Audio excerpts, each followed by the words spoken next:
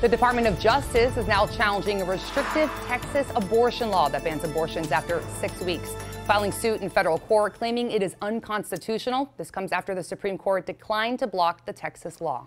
Well, now some Florida lawmakers say they want to pass a Florida version of that Texas abortion law. The state Senate president says he would be open to considering it. And one House member says he is ready to introduce his own version of the bill. That state rep is Anthony Sabatini, a Republican from Lake County. We tried to get him on our show last week, but there he is. Representative Sabatini, welcome. We are glad to be able to speak with you this morning. Thanks for having me on. And also on with us is State Representative Robin Bartleman of Broward County, formerly served on the Broward School Board. Robin, good to see you again. Thanks. Good morning. Good to see you. All right, so Representative Sabatini, a Quinnipiac University poll recently found that 68% of Floridians support legal abortion, including 46% of Republicans. Why does Florida need a law as stringent as the one in Texas that virtually bans nearly all abortions? Well, it's an ambiguous poll because it doesn't define what legal abortion is or at what point people feel comfortable cutting off abortion.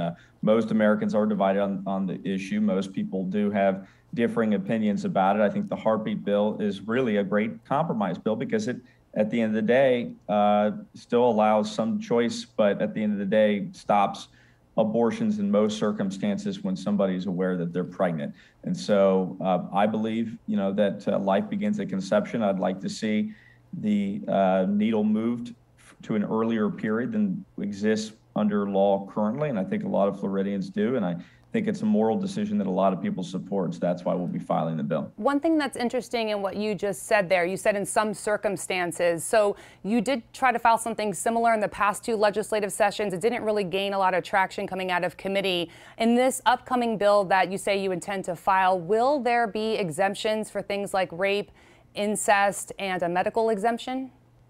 Yes, most Floridians agree that there should be exemptions. So although this bill that I'll file is a mirror copy of the Texas bill, the three exemptions that most Americans and Floridians agree with will be included in it. So that would be the minor difference. Yeah. Representative Bartleman, thanks again for joining us. One thing I wanted to note is on Twitter, you described the Texas law as being draconian. You said you were mortified by it. But interestingly, in your thread, you nestled those comments within a very personal experience that you shared about an appreciation you said you had at a time that you were a woman with a right of a parental choice to consider terminating an early term pregnancy, in your words, because there were some fetal abnormalities. You said that the pregnancy wound up terminating itself.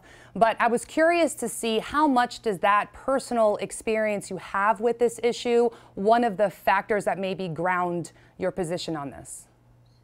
I have to say that was probably one of the most traumatic experiences in my life. That was a much wanted pregnancy. As a matter of fact, I went through infertility treatments to get that pregnancy. And I was told that I had fetal abnormalities and that I would have to make a decision. It was heart-wrenching. Every day I went home, I cried. I didn't know what to do. I was a special education teacher. So many thoughts went through my mind. And in the end, yes, the pregnancy did terminate itself. But every day I am grateful that I had the ability to make that decision. I believe now more than ever that it's a woman's choice whether or not to carry a pregnancy to term. I believe it's a decision between her, her doctor, her family, and her faith. And nobody else should be making that decision for me. So it definitely grounds me in my decision. I feel incredibly strong about this.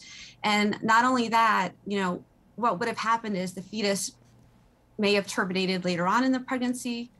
After birth, it was incompatible with life. Yeah, Representative Sabatini, I beg your pardon, Representative Bartleman. Let me just get Representative Sabatini. And, Representative Sabatini, what your colleague here in the House, basically, I think the fundamental baseline here is don't tell me what I can do with my body. I'm a woman. It is my decision to make. Is it not?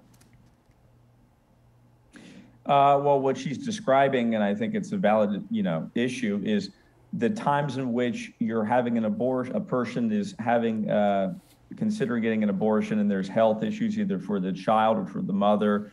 When, of course, you brought up some of the other exceptions to the traditional abortion situation. A great majority of cases, it's a perfectly healthy person that's within the mother.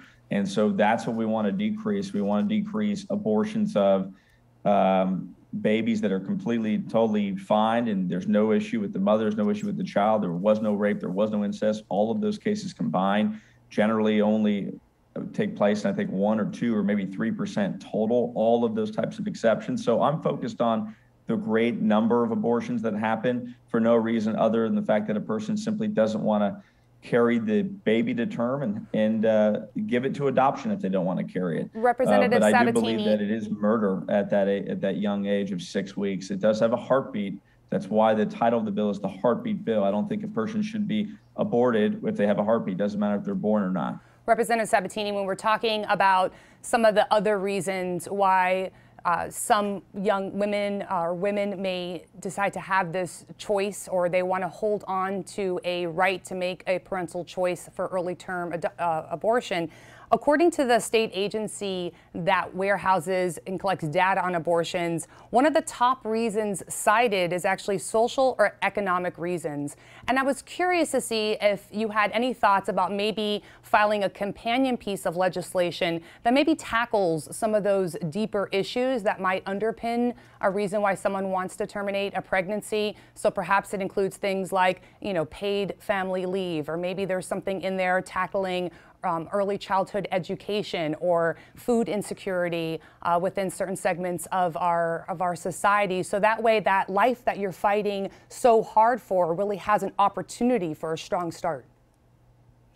Yeah, so we have socialized medicine in this country. We have a lot of social services. We have a lot of things that exist already. I don't think anyone should be making the decision of whether they get an abortion based on that. I think it should be given to adoption if the person doesn't want to have doesn't want to carry the child up and rear the child and raise the child. I think they should consider adoption. There's a line of people that want to adopt a child, and so I just think it's wrong. Those are the wrong kind of factors. But once again, it's really a bit of a red herring. It's trying to sidestep around the issue of whether a perfectly healthy child, perfectly healthy mother, whether a person should be allowed to kill a person who has a heartbeat that's carried within them for no reason other than the fact that I think, as you mentioned, maybe whether they're going to be able to get more social services. Representative Sabatini, you certainly made your point. We get it. Representative Bartleman, one of the factors that allowed the Supreme Court apparently to go ahead and let the Texas law stand was this curious enforcement method where any citizen, not just in Texas, can sue anybody who provides what is considered an illegal abortion and then get paid $10,000. Doesn't that sort of set up a bounty system for this? It sets up vigilante justice, and imagine if other laws were enforced that way. But I want to comment on what the representative said about life. This country is founded on personal religious beliefs.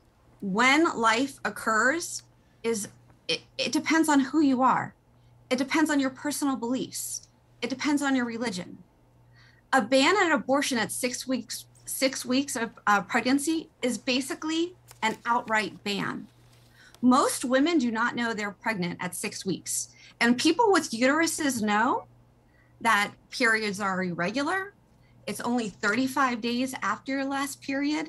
And so basically saying, well, 6 weeks is enough time, you're basically eliminating all abortions, eliminating a woman's right to choose. And I just want to point this out because I'm not a medical doctor, but I want to read this quote because when he uses the term heartbeat, can I just finish this quote? When he uses the term heartbeat, as a gynecologist, Dr. Jennifer Gutner explains that at 6 weeks of fetal development, There is no heart that beats. Instead, there is detectable activity within a 4 millimeter wide growth known as a fetal pulp. I and he's entitled to his religious belief. But you can't share that. Robin Bartleman, Anthony Sabatini. Sorry, thank you. I really appreciate your time this morning.